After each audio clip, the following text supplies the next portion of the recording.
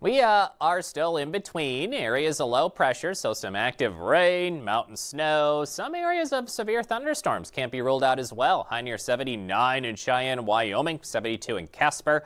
We do have, with an area of low pressure just lingering in eastern areas, our northeast Wyoming and southeast Montana locations, that dark green shades a marginal risk of severe weather.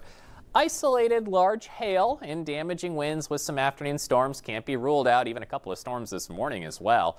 Gusty winds in general in some of our eastern locations for the day today. So central and eastern areas watching for some rain, potentially heavy rainfall very briefly. We'll take any rain to hit the drought that we can get, but also some severe weather is possible. Out to the west in the meantime, our next cold front from the Pacific will make its way onshore. It's kind of slowing down a little bit. Shouldn't move in until sometime late tomorrow. But ahead of that, rain and mountain snow for the Cascades will be on tap as we get towards the end of the week, Thursday into Thursday night.